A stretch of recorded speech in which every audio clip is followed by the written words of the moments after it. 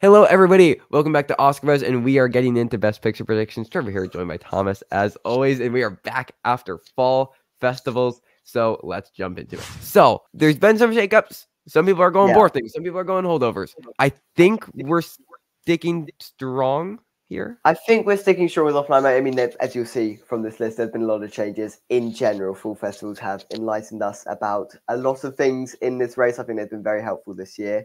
But yeah, I do think Oppenheimer, we would still have fairly strong. I still think it is strong to at least win one acting category. I think it's got a chance to win all three. I don't think it will win all three, but I think it will win. And we'll talk about Emily Blunt. We'll talk about all of those kind of stuff in another video. As you'll see, I think it's still very strong in director. I think it's almost unshakable in director. I just don't see why Nolan wouldn't win. And we also explored this in another video you can check out. The channel is all just plugged. It's all just plugged. I know. Don't even watch this video. Just watch all the other ones. But yeah, like it was all. Obviously, tech nominations are going to be there for it. It makes sense to the winner. It's got an important message. It's university acclaimed. Received a bunch of money. It just all of these boxes are ticked and ticked and ticked. It's also got black and white cinematography as well. Like it's a black and white film, so there's that to it. So it is sort of an old school Oscar winner in many regards. It's not going to be sort of, everyone's favorite film of the year, I don't think. But I could see this being like number 2 or number 3 for a lot of things. It will have that passion. Yeah. I just think there are so many reasons. It just makes too much sense, which is scary at this point for something that makes too much sense. But equally, it just makes so much sense. Like, it doesn't have the detractions that things like Power of the Dog or Roma had. Could it still fall into the same traps and be susceptible to the same type of pushback as those films? It's like, oh, it's too cold. Let's go for something that makes us feel better. Sure, this film doesn't make you feel good. Yeah. But it makes a lot of sense. Yeah. I think it's also more likely than things like Poor Things and Holdovers to win PGA, which isn't always the most important precursor, but it is a important precursor. The guilds are kind of the most important ones, I think. PJ, DJ, SAG, WJ. And I think if you compare a PGA win with a potential BAFTA win, which I think it is again more likely to win the BAFTA than Poor Things or Holdovers, I think that could just be enough to seal the deal. So I don't therefore think it will be this early front runner that sort of tapers off, that maybe wins a Globe, maybe wins a Choice, and then tapers off, because I do think it's almost its strongest ceremonies are the ones that come later on and the more important supposedly ones. Right. So, like was Power of the Dog ever like, oh yeah, that makes so much sense as a PGA winner? No. Not really. No. Roma, was that ever like, yep, PGA for sure. Like these things aren't though. Yeah, I don't know. I agree. I think that Oppenheimer, it feels very invulnerable, which again is a problem because it's October and a lot can happen, but equally it feels really, really strong. So speaking of PGA, speaking of SAG, speaking of WGA, Barbie, I think is really strong. And yeah. Like, I mean, if we just look at what it can win, and I've said this so many times, if anything is going to be like the thing, and it's so annoying to say like, oh, the best picture race is Barbie and Oppenheimer, because we're all so tired of Barbenheimer, I get, and that's really annoying to say that that's the thing. But why Barbenheimer worked is because it was really good counter programming. And you know what the Oscars really like, as far as like it being the two things that are competing? They like counter programming, and they like films that offset each other. And Barbie, it's was massive. Like, it's the highest grossing film of the year. It's really widely liked by critics and audiences. It's potentially going to win screenplay. It, going to win 2, maybe 3 techs. It has a shot to win a supporting acting category with Ryan Gosling.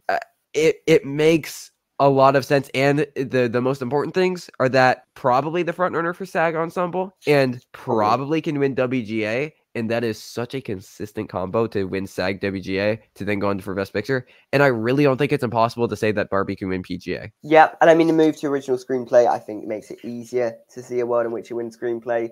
And also, I think the idea of maybe we end up with a Barbenheimer narrative, because it is a very easy narrative to spin for campaigners and for everybody. It's a narrative. It's a very easy narrative to adopt. I think that does benefit Oppenheimer, because I could see things like Poor Things, Holdovers start to be shut out, and I really don't see a world in which Barbie can actually beat Oppenheimer. I just don't think, even if there is a narrative there, it's the super best picture.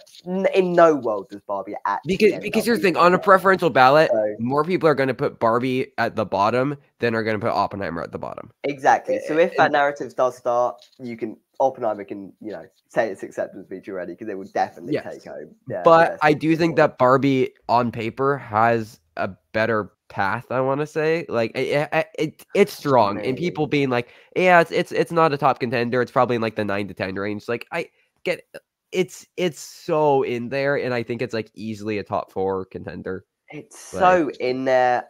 Again, I mean, this has just been the problem with the entirety of Barbie's it's awards Barbie. talk. It's Barbie. No one is going. Not enough people are going to be taking this seriously as a Best Picture winner. Best Picture contender, sure. Best Picture winner, I just don't see it at all. So I yeah, think it's I'd it's hesitate to there. call it a top contender. I really think we've got the race down to now probably 3 films at this point, and I think Barbie's like the number 4. So I think it's in there. I know. I think Barbie's in there. I don't. Like, I wouldn't call it a Best Picture win contender. So. I think it's 4 films, and I think it's Oppenheimer, Barbie, Poor Things, Holdovers. Okay. Yeah. I mean, I agree about. Yeah, I think it is Holdovers and Poor Things over the other 2. I just don't know if Barbie will have. I just don't think it can But get like, groundswell as what other more film's going to in win unanimous SAG award. and WGA and be a PGA threat? Well, I don't think that would make it a Best Picture contender. Okay, but what do you do when it wins SAG and WGA? Like, I'm just saying. Like, You I'm just don't give posing it Best questions. Picture. Yeah, I guess it's fair enough to pose questions at this point. I Like, just really it's don't see a world October. in which. It is Yeah. October, and these, like, saying in a vacuum that Barbie's going to win SAG and WGA and potentially be top 2 for PGA, saying those things in a vacuum isn't insane to say. And just look at the data, like, because I know I think so much predicting right now, we're just looking at like, you know, what we think's gonna happen. But like when we actually get into it, like at the end of the year, we're looking at precursors. So if we're thinking about what's going to win the precursors, yeah, but equally, I think Oppenheimer has other precursors there, which is why I'm saying, like, I think Oppenheimer can win easily PGA because it's PGA, made like, BAFTA, it's not Critics' exactly. Choice. I think PGA BAFTA is a better combo than SAG WGA, like Yeah. just on paper, fairly easily. Probably. So, yeah, as I say, I think it's hard to take it out of a vacuum, and it's hard to say Barbie, in my mind, will ever be. I have it number 2. I have Barbie number 2. You've got like, Barbie number 2. You yeah. think, really, for picture? Okay, I do. strongly disagree. I'll say that. I think that's entirely fair. I think it's hard to shut out Poor Things as a major contender to that degree. I can see an argument potentially if you're not going for the holdovers narrative, but to say it's stronger than Poor Things, I think is questionable. It's all there. It's all in there. It's all there. Okay, so the other 2 things other than Barbie and Oppenheimer that I think are very strongly in the race. You have Poor Things and you have the holdovers. And like Poor Things just got great reactions out of NIF, building on, you know, all the things from before that we've heard. Like it's gonna be great. I'm not convinced it's like winning actress for Emma Stone. No, neither. And I'm not convinced like both actors, supporting actors need to happen. I'm not even convinced one of them needs to happen. I mean, I think it will, but I don't think it's like solidly in there necessarily, especially with supporting act. Like the 2 categories that it is contending in, same with Past Lives, unfortunately, are the 2 categories that in my mind are the most stacked in terms of acting. You've got actress and supporting actor. Yeah. And so if these are the categories you're trying to contend in, it's very easy to picture that, like, you know, potentially like Emma's gonna get in. Emma will get in, but like Ruffalo and Defoe don't have to if they don't go for it majorly. I think Ruffalo probably. I don't see Defoe. Probably. Do you think he's win competitive? I don't think so. No, I don't think he's win competitive. No. Which places him automatically in the sort of 4 or 5 range, I think. Right. Sure. Yeah. No, I agree. And like, I'm also not convinced that Poor Things as like winning below the line stuff, like production and costume design, like it's gonna be there. It's obviously gonna be nominated and be a top contender, and like it's probably gonna get a score nomination in cinematography and editing and like visual effects and makeup. Yeah. It'll probably get nominations. But do I think it's winning anything? Like production and costume design is the obvious one, but I still think Barbie's winning there probably. Like most likely. So, as you say, we don't think in director. We don't really think it. Well, I guess screenplay. I think screenplay will. Screenplay's its one chance.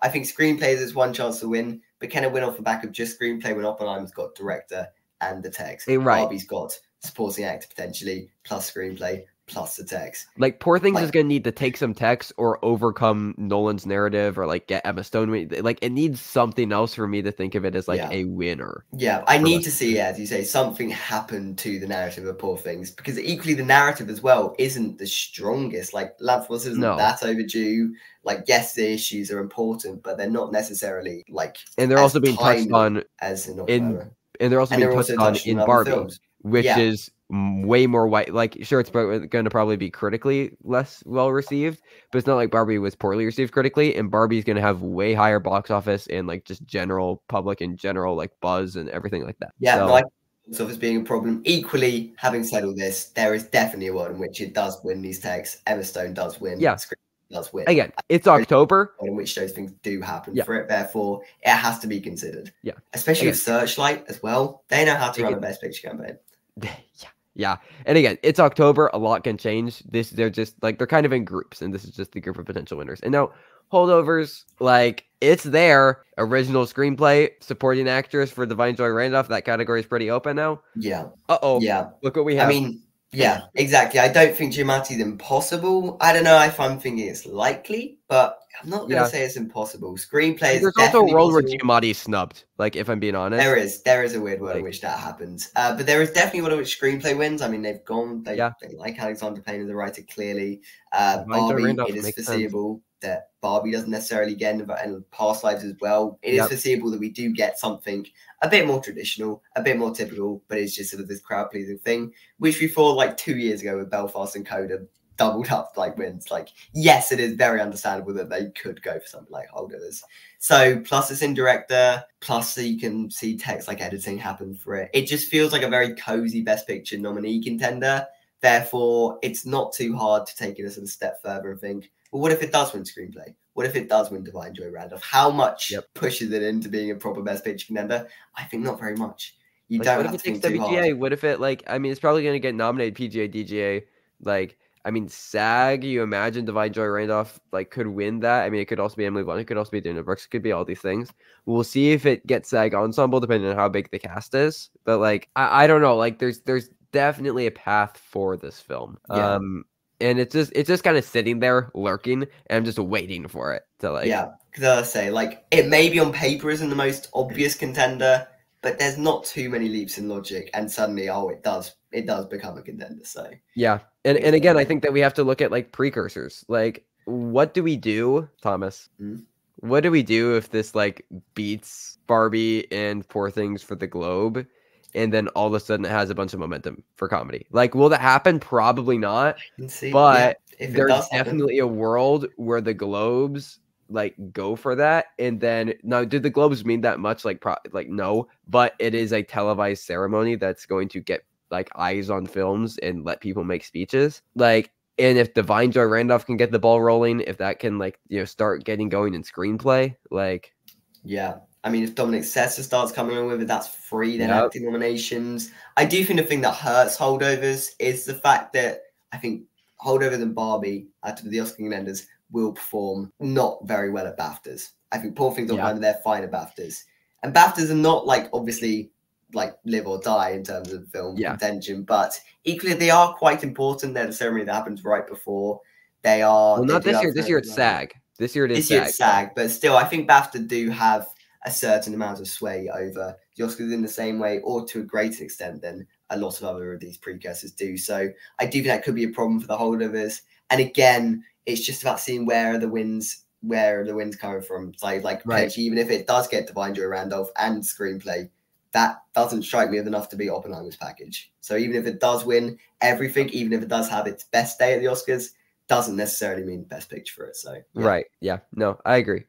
I mean, and again, if you're making those comparisons with Power of the Dog or Roma, like, those were doing well, but, like, Power of the Dog, in the end, only one director. Yeah, like Roma wasn't sweeping, like, you know, potentially like 7 or 8 wins. Like, I think the reason we're potentially looking at Holdovers winning certain categories is because the categories we're looking at them winning in are very open categories, like original screenplay and supporting actress. They are 2 of the most potentially, like, open categories that we've got. So yeah, just as it is feasible to predict that they would win, it is also just as feasible to predict that they wouldn't. So it's a questionable situation. Absolutely. It's a sticky one with Holdovers, but I definitely think it needs to be considered as a strong Best Picture contender. Yeah. Again, I think that it's these top 4 are, like, I could foresee them winning. And I know you weren't as strong on Barbie, but I just can't foresee Barbie winning. But, like, you would still have Barbie top 4. Like, yes, I still think it's easy number 4. Yes, I think it is. Yeah, so solidly in. I just can't Yeah. foresee it winning. So Which is fair. Killers of the Flower Moon, it's there. I don't think it's necessarily like this is one where it's like obviously it's probably gonna get like 10 plus nominations. Like I think Poor Things, Oppenheimer, Barbie, and Killers are all going to get 10 plus nominations, and it's gonna be like 2019 where we have 4 films do that. I don't really think it's going to win any of them. And before we were saying like, oh well, Lily Gladstone's still gonna win. Well, guess what happened? It's probably going to be that 10 plus nomination film that doesn't win anything.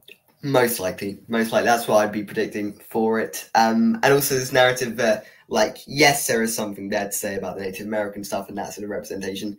It's hard to call this sort of the most important film when you've got films like Oppenheimer that exist out there for this year. So that narrative probably won't track in my mind, even if people are trying to implant on there that, yes, this is a film of today, this is the film now. I don't think that narrative will stick. And where is it getting wins? Where is it getting wins? Exactly. Like, why are people going to be going for this film to win things? I just don't. Right. I just don't know. Like Tex, it's going to lose everything to Oppenheimer, right? Yeah. Screenplay, it's probably behind both Oppenheimer and Poor Things and adapted. Yeah. If you look at like acting categories, is Robert De Niro really going to win? Probably not. Is DiCaprio really going to win? Like, no. Why are we voting for DiCaprio? Lily Gladstone, probably still the best chance for this film. But she's now in a way more competitive category in comparison to super actors. Scorsese's just not like, why is he going to win director? Like, why? Yeah. Like, I mean, that's a good question you bring up, this sort of why aspect. And I think the only one that has an answer is sort of Lily Gladstone. Like, that is the only one that sort of makes sense for why you'd vote for it. And I even think all of the narrative stuff in terms of Native American, that can also just be attached onto Lily Gladstone. Exactly. I think all of this film, if you're an awards campaigner, I think direct all your attention towards Lily Gladstone, because I think that is the best chance you've got, and that could genuinely still happen. I think Lily Gladstone could genuinely still happen. I really want it to. Like, I am a massive fan of Lily Gladstone. I've followed her on like the indie scene. Like, I love her and Kelly Reichardt stuff, of course. If you know anything about me, obsessed with Kelly Reichardt. And like, I mean, she's just a fantastic actress. Like in this year alone, like Fancy Dance, The Unknown Country, like phenomenal performer. And I absolutely love that she's getting all of this attention right now. And like, if she wins an Oscar, I would be so happy. But it just, I really like, and I agree. I think that all of the attention really should be funneled around her, because I don't see a path for the film otherwise. No. Looking at some other things that are like there, I think we can agree are probably going to get nominated, but we don't necessarily see them as contenders or threats to win in any way. Maestro, I think it's pretty much asserted itself as like Netflix's thing, and like everybody really liked it at NIF. Like, I mean, I don't think that Bradley Cooper is going to be winning in either actor or director. Like, he could win an actor. I don't think he's getting nominated for a director. I know there are people who think that now. But Mulligan, I think is, going to be a very strong contender to win an actress. The film's probably going to be winning makeup, probably going to get cinematography. Like, it has enough. Yes, exactly. Especially if it's Netflix's top priority, which it seems to be. Right. Like, honestly, anything Netflix chooses to put their eggs behind, if it is their top contender, just put it in Best Picture. And I feel like this is just the case of this one. Fundamentally, it's the right film at the right time for Netflix. Therefore, they can just shepherd it to a very easy Best Picture, as you say. It's got the acting behind it. Potentially even screenplay could come along with it, which we weren't expecting at all a couple of months ago. But now original, there is space in there. There is foreseeable space in there for it. So if it gets that, that's just a nice little cherry on top, a nice little extra nomination that further cements it as a Best Picture, like sort of in Best Picture. Yeah, I really don't. I'm not worried about this at all. But as you say, there's just not much. I just don't see it winning at all. Like, no, this film's not good. Like, we're into the territory where we're not going to talk about any of these films as far as wins. Like, Past Lives, it's in, right? Like, it's just. Hopefully it's still in. It feels like it should have enough passion by the end of the year. I mean, it's A24's top priority, you'd presume. I don't see where else to go. Like, acting could be a problem for it. I could see both Greta Lee and John McGarry not happening. In fact, I don't even know if I would be predicting Greta Lee. I'd have to look at sort of. They're close. They're close. Exactly. But they're close enough in there, whereas the conversation around them will still help Past Lives in terms of momentum building. Celine Song is right there. I don't, again, we'll have to, I don't know if I have her in at this point, but like, she's there. She's there. And like, it's on the edge of a lot of stuff, except screenplay, which it could win. I think that is like fairly understandable if it does win screenplay.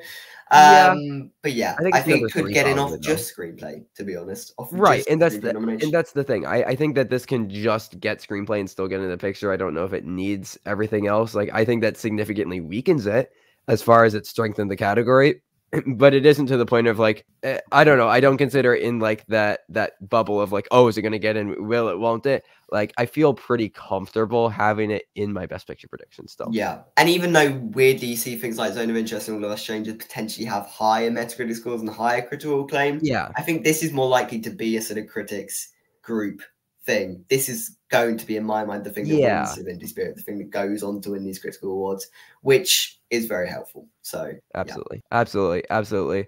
And I think kind of like teetering that line between will it, won't it, and being in, I think is Anatomy of a Fall. So since we last recorded, France didn't pick it for international feature, but I think this is fine because I think you just even just have to look at last year's Triangle of Sadness, and that wasn't like snubbed for a pick. It just, wasn't eligible for international feature. It wasn't an international film, but like that was a Palme d'Or winner that had quite a bit of English in it. Like Anatomy Fall has quite a bit of English in it. This has, I mean, a performance that's probably going to be nominated for Best Actress. It's in screenplay. Neon, like they can just campaign these things. Like I think he'll be fine. yeah. I mean, I don't see, like we saw Triangle of Sadness. I think this is just another case of that where at the end Yeah. of the year, I think it could probably be like the 9 or 10 in Best Picture. If you see things like Color Purple, especially when that comes out, Yeah. if it comes out to good reviews and just sort of asserts itself in here, yes, Anatomy Right. of a Fall could be one that we're looking at potentially by the end of the year as not sort of as right there at the bottom. But equally, I think it will still stay there right there at the bottom. Therefore, like as you say, I'm confident Sandra Hurley gets in. I'm confident screenplay gets in, and I'm confident the film is critically acclaimed enough to warrant its place. So not too worried, not too worried. But as you say, there are things that could potentially go a bit wrong for this. If things like All of Us Strangers and The Color Purple and American Fiction, if all of them start to develop a narrative, Zone of Interest, even if Right. that still comes up, because especially with that now being eligible for international feature, you can build momentum Yeah. that, which we'll talk about all of these films. But if all of these things start to happen, I could see it getting pushed down a little bit. But as of right now, I don't think all of these things will take off. So Yeah. Again, I still think it's fine. I don't think that there's any reason to panic about it yet. Like both this and Past Lives, like I don't think that there's reason to panic yet. Maybe, 2-3 months from now we're having a different conversation and we are panicking, but I think it's fine for now. I don't know. I think it's fine. I think it's fine. You brought up The Color Purple. That's again, like we got it in. I see no reason to necessarily have it out of our 10 right now. But it's just kind of a waiting game with this because like it's gonna be coming out at the end of the year. We don't know what the reviews are going to be like. They could be, I mean, really anything. Like I really can't get a read on this film. I don't know what its box office is going to be like. I mean, it could have some screener issues with Globes and the guilds, so that could hurt it as far as precursors. Like we talked about, this could potentially just be West Side Story. Like, is Fantasia Barrino going to come along, or is she just Rachel Zegler? Like, yeah, I mean, if this is just West Side Story, but it's not directed by Spielberg, then it's like its package isn't great because probably isn't going to get director. Like, so there's definitely things to consider, but I don't want to make too bold of claims about this film because like we haven't, like nobody's really seen it yet, and on paper it looks fine. yeah, no, I mean, you say it could receive sort of any reviews. I don't really see it being received like negatively, like flat out Sure. negatively. I think at worst it's sort of this mediocre thing, but in which case I could see it just being an acting thing. It gets a couple texts. Like I could definitely see it getting all the nominations we're predicting for it to get with a Best Picture nomination without the Best Picture nomination, which is Yeah. potentially worrying because that could suggest that maybe to many this is not something that you need to go for in picture and open up space for some of the other smaller things potentially that come out. I think there could be a sort of sense that this is not an urgent requirement. You don't need to vote for Color Purple, which I do think would be a problem for it. But equally, I think there'll be enough of a contingency. And I think, as I said before, if this wasn't a year of 10, I don't think we would have 10, and I don't think Color Purple would be getting in. Yeah. But since it is a year of 10, I think there is just enough space for it to sort of slip in as this thing that maybe people aren't the most passionate about, but it's talked about enough. It's got other nominations. It's impressive enough. Whatever. Tick. Yeah, cool. It's managed to get a Best Picture nomination. Right. So yeah. And again, I just, like I said, I don't think that we can make too strong of like assertive claims, I guess, about it. until it comes out, or until we at least start to get reviews coming out for the film, which will probably happen in like probably beginning of December, I'd imagine, is when critics will start seeing it. You'd hope, yeah, we'd get some reaction by that point. Hopefully before Globe nominations, but yes, it's not entirely guaranteed that we'll get that. Yeah, I'd imagine. Well, people would have to see it before the Globes, like at least like. Yeah, but to get to general consensus, early reviews you can't really ever trust. You need a consensus. Yeah, sure. Number 10, we were going for American Fiction, I think. Yeah, I think so. It makes sense that I just don't want to bet against TIFF People's Choice. And yes, this is just sort of a trend, not a stat. Right. But equally, to win over that number of people in a festival like that, where a lot of the taste clearly in the past has reflected Academy voters' taste, to win over that sort of audience, I think stands you in fairly good stead. And just on paper, like if MGM campaigns this right, like it makes sense to slip into a screenplay nomination. Yeah. And it doesn't feel right to have a Best Picture lineup without Jeffrey Wright at this point, at least to me. Like it feels like he's going to get in. And weirdly, I don't know if I have him in my 5 right now, because it's just a matter of who's going to fall. Because I feel like he gets it. Like he's just going to he's going to be top 2 for Globe alongside Paul Giamatti. Critics' Choice are going to do 6. So it's just going to be our top 5, which if you don't know, it's Cillian Murphy, Bradley Cooper, Coleman Domingo, Leonardo DiCaprio, and Paul Giamatti, and then Jeffrey Wright is the 6th, and that's really all that we have. So Critics' Choice is just going to do those 6, and then I think SAG's going to be really telling, because BAFTA are hard to trust because of racism, and also sorry, I misspoke. Their voting system, their weird jury system. But I think SAG's going to be really telling, because those are going to be 5, and those are voted on by actors, and I think that's what we're really going to look towards to see if Jeffrey Wright gets in there and who misses out. Well, I mean, you said I don't know if Jeffrey Wright will get in SAG. I think that it could be a problem for him. I think I'm in a situation where I was sort of with director in 2021, where I felt very strongly that Hamaguchi was happening. I just had no idea which one was going to drop. So I thought, well, this is not going to predict it. And I think this is the same here. I don't want to predict Jeffrey Wright just because I don't know who's going to drop. I could see literally any one of them, bar Cillian Murphy. Dropping Bradley Cooper could make sense to drop, especially if he does put all of eggs behind the directing.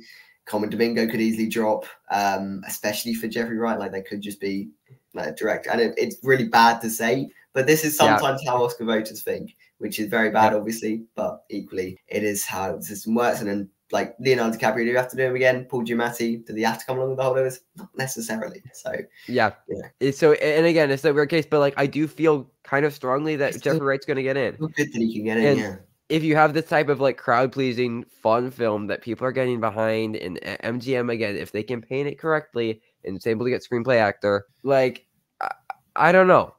I think it kind of makes sense, especially when looking at the other options. I like American Fiction in the slot right now, but because I mean, the other thing is that it can just get an offline screenplay. Like we've talked about Jeffrey Wright, but okay, but are we going to say both Past Lives and America? Are we going to say 2 films get in on lone screenplay? Well, I don't know, because what else would we be looking at? I mean, things like All of Us Strangers would presumably be getting in off just lone screenplay. I mean, you could argue Paul Mescal, but equally we've talked about supporting actor before. That feels like a category that could just be too stacked for him. 8 at best, probably. And this is the interesting thing, because we talked about, we think 4 films are going to get 10+ nominations, and a lot of them are kind of focused above the line. Like you have those 4 films. I mean, Barbie, Killers, Oppenheimer, and Poor Things that are taking up spots, in some cases multiple spots in all of these acting categories, and like it's making the packages really, really weird. So maybe we do see some like lower nomination count films end up actually sliding in, or film off just text or something like that. Because I trust something to get sort of just one above the line thing than I do to get sort of maybe 3 tech noms, which we could see some films getting here. Like I trust the above the line nomination more. So. No, for sure. So it's interesting. Do you have any strong opinions about number 11? Number 11, I'd put All of Us Strangers right there, I'm just in case, that as well, because this is another thing that it's so sure it's come out to festival people, but we don't know what it's going to be like in terms of general public. If the general public are also going for it and also loving it, then maybe it could just become a thing. Like I could just see Paul Mescal becoming a thing. I could just see screenplay becoming a thing, and that could be enough for it to just slide in. So I think in terms of a sort of direct comparison, I think All of Us Strangers and American Fiction are like these sort of weirder, potentially slightly less mainstream things that get screenplay nominations. So I do think they're quite comparable, and it could just be a case of one over the other. We just don't know which one it will be at this stage. Yeah, no, I'd agree. I think that you can also kind of throw May December into that category as like Yeah, actually, maybe to because maybe slightly lesser extent, that but yeah. that because that also has a lot more acting potential though. Mm. Because I mean Natalie Portman, Julianne Moore, Charles Melton. I don't know if I have any of them in. Maybe Julianne Moore, but like they're all there. And like if May December slides into screenplay again, there's definitely a world where that can still I happen. just find it hard to believe for a film that has been so highlighted for the excellent performances that they would go for it in Best Picture without doing the other things. So Right. I mean, there's also a world where what if it's just being the Ricardos and the performances get in and it isn't picture? could Like be. Yeah. that's also a very distinct possibility. The zone of interest.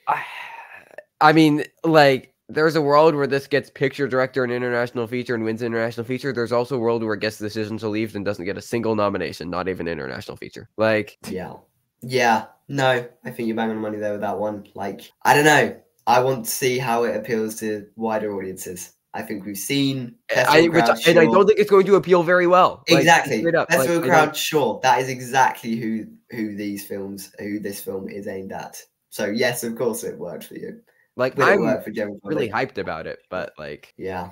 I don't know. Yeah. And I think a poor general reception will severely hurt a film like this, since it is looking for momentum. It is looking for, people to And back like it. the other problem is that when this came out, it was 98. Artist's argument was like, oh well, this is just gonna be the critics thing. It doesn't matter what the general public thinks because like this is just going to be the critics thing. No other film's gonna get this. Well, guess what? We've had like 5 films get a 95 plus on Metacritic. Like everything is apparently just incredible this year, which is amazing for cinema. I love that everything is apparently good.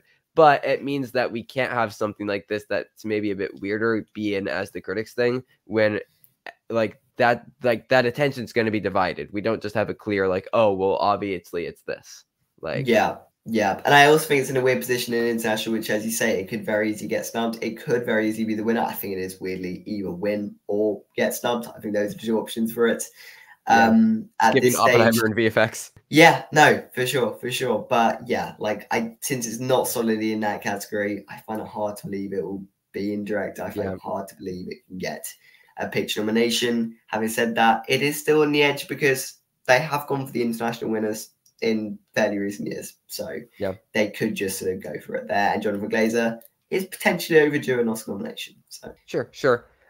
Spider-Verse, I think we still got to bring it up. I just I think it is a bit harder to kind of make an argument for it again as more things are just coming out and being really, really good. It's just kind of getting pushed out. I still think it's in and around the conversation because I think it can still slide into a screenplay nomination, I think. And as long as an animated film can still do that, it has to at least be considered, I think. Yeah, I mean, unfortunately, I think we're at a case where we're going to get one of the best animated feature winners of the decade of all time, potentially. Yeah. But it's going to be an animated feature. And it right. won't And it's just because, it's just again, this year is just really good. Yeah, because especially since I find it hard to believe things like the BAFTAs won't go for it. The Globes won't go for it. Like, PGA won't go PGA might.